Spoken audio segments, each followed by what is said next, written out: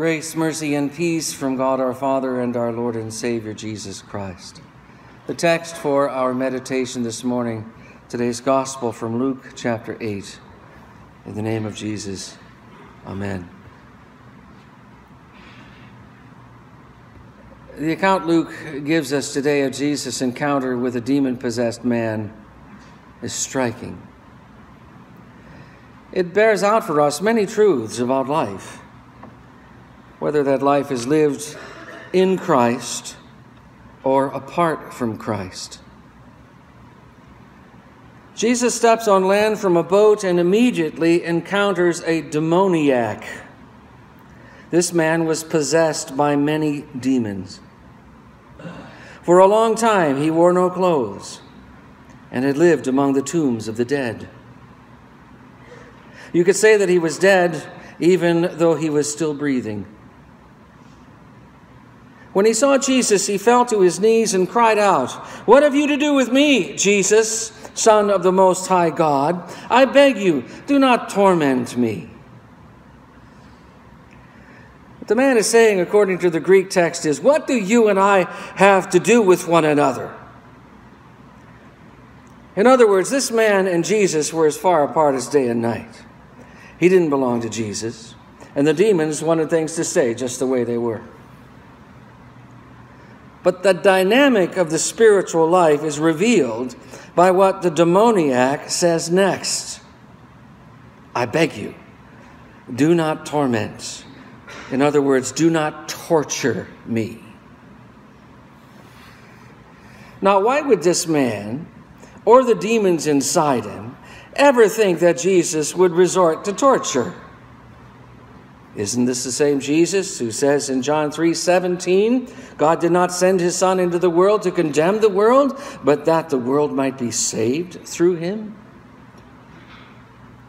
And as far as the demons were concerned, they and Satan caused their own fall. Whatever end they had coming was their own doing. But Satan is the father of lies.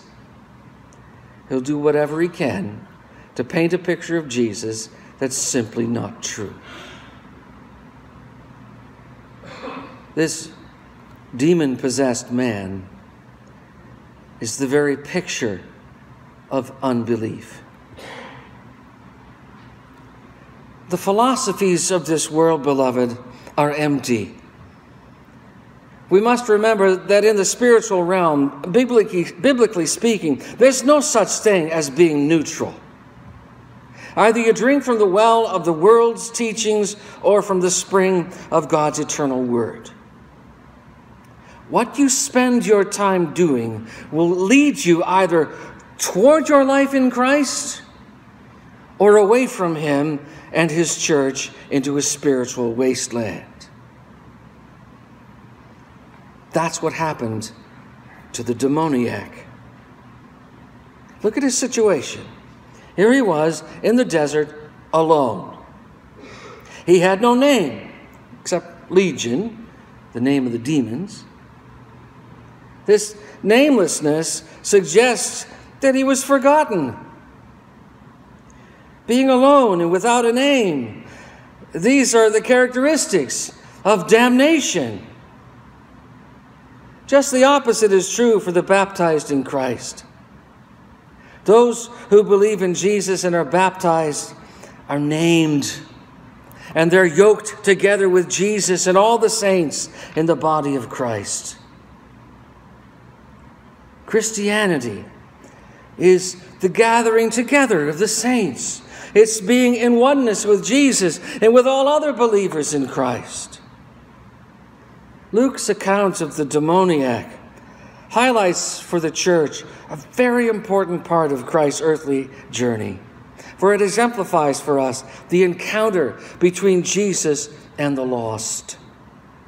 This man was lost to the world and lost to God.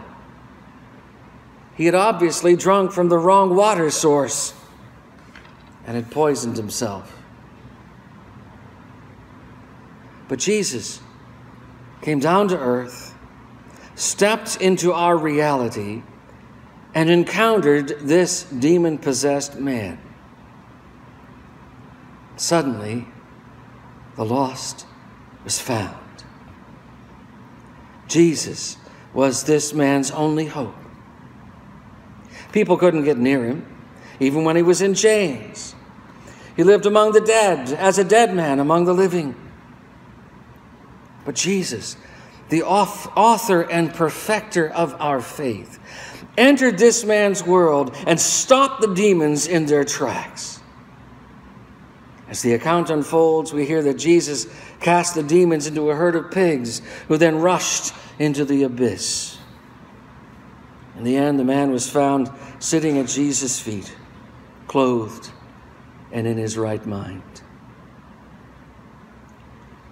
This is what happens to those who live their lives in Christ and become part of him.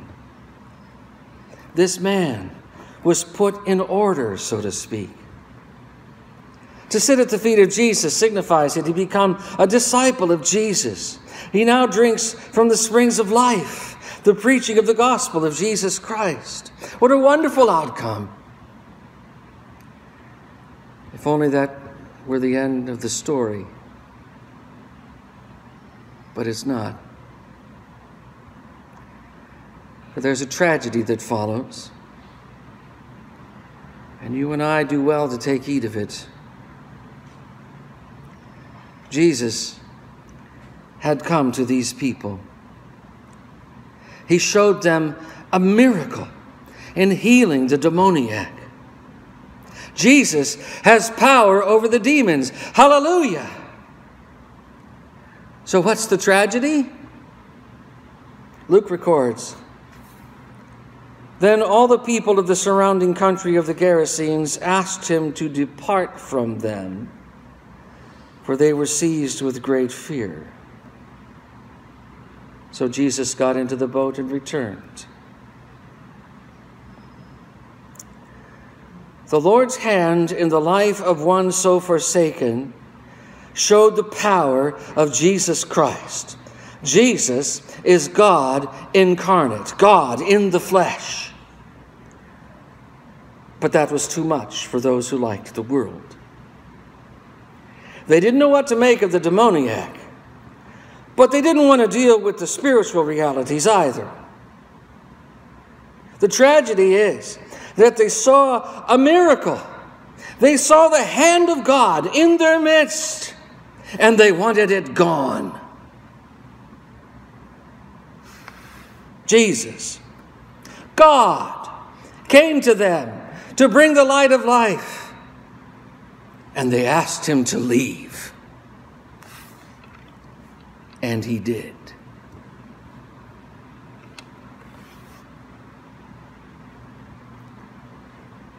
Oh, beloved, we must be very careful. This is a warning to all of us. For many people are like the people of that region. They treat church more like a country club. They like the activities, they like the social aspects. But to delve into the depths of truth, that's uncomfortable for them. Good and evil, God and Satan. Many people just don't want to deal with these issues. But everything comes at a price. The people of the Gerasenes, in turning Jesus away, left themselves more vulnerable than ever to demons and even to Satan himself.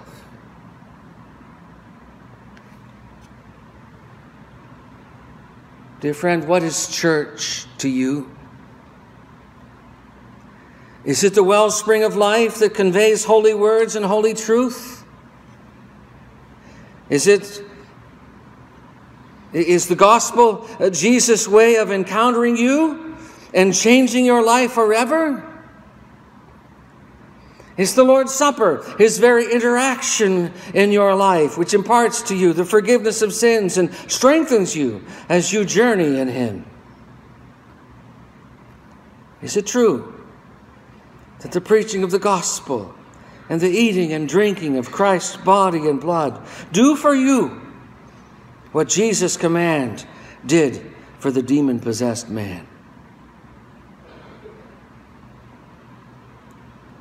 Beloved,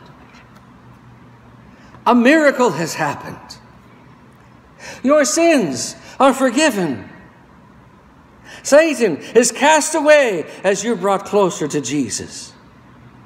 You're sitting at his feet as the gospel is proclaimed. Your life is put in order, gathered together with God's people, and made holy. And yet, living in this world, we can't help drinking in its philosophies as well. They corrupt our thinking and poison our hearts and minds, leading us away from Christ.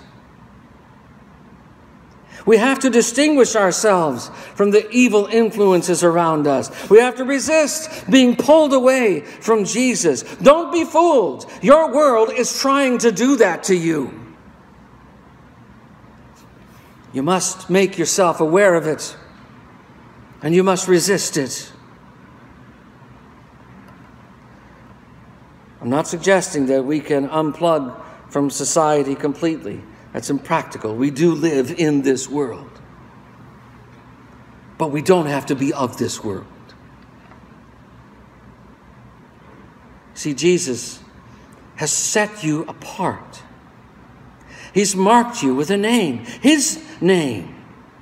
He knows you, and he's clothed you, not just with any old clothing, but with his own white robe of righteousness, which is yours through baptism. He protects you, draws you to himself, and leads you forth in the goodness of his love. One of the places he leads you is to his church and his altar, the means of grace. If you can't help drinking the poison of this world, you can certainly balance that with the antidotes of the gospel, the words and sacraments. The tragedy for us is that many people don't.